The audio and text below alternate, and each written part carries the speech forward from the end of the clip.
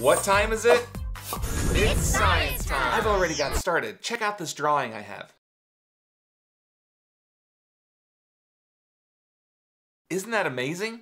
It looks like it's a three-dimensional drawing when in fact, it is a two-dimensional drawing that's literally just sitting there on the paper. But the way it looks, it appears like the person is popping up off the paper. We call that forced perspective. It's kind of tricking our eyes and our brain into seeing something that really isn't the case. So I want to show you how to do that, because there's something really unique about this drawing that if you look at it closely, you'll notice the head is really big, the body is relatively small, and we have this fake shadow here to give the illusion that the character is standing up and light is coming down from above. So, are you ready to draw a character with me? Let's do this. Start with the head. I want to make the head really big. I'm going to give some big ears, some really big eyes, a nose, a point on the bottom. All right, there's our head. And now I'm going to make the body, give him a waistline, some human legs. Now, we're going to make this so his arms are tucked in, so we don't have to cut around the arms.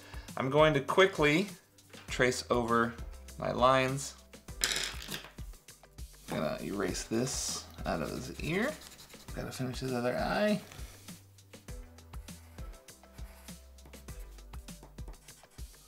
And now we color him in.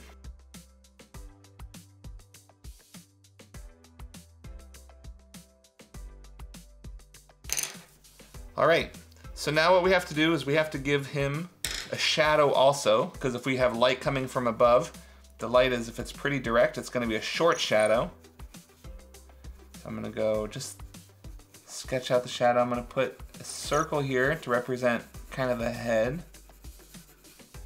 And the shadow is going to be darkest by our character's feet. And what we're going to do then, just take our finger, we're going to try to blend that shadow a little bit so to get rid of the lines. All right, now we need to cut our character out. We're going to take our ruler and about halfway down, just right over his waist, I'm going to draw a line, and now I'm going to cut everything out from up here, above the line.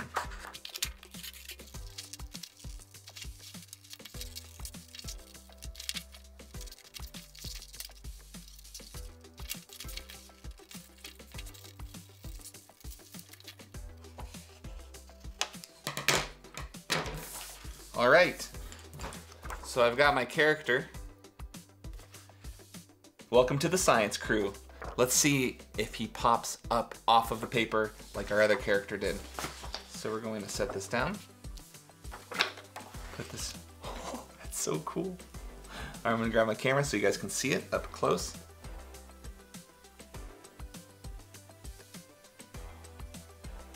And you can actually see the character popping up off of the table. How awesome is that? Forced perspective. Forced perspective allows us to create this character and have the character pop up off the table. Give it a try, have some fun, force your family and friends to do this activity with you. It's a great optical illusion. Thanks for being part of our crew today and checking out this short clip from DIY Science Time. If you like this clip and you want to see more exciting science, check out the full versions right here on the channel.